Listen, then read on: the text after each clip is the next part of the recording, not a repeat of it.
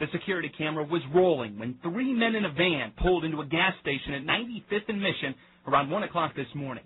Now you can see as they crashed their van through the glass windows, but the force didn't knock the ATM off its base. So they tried again.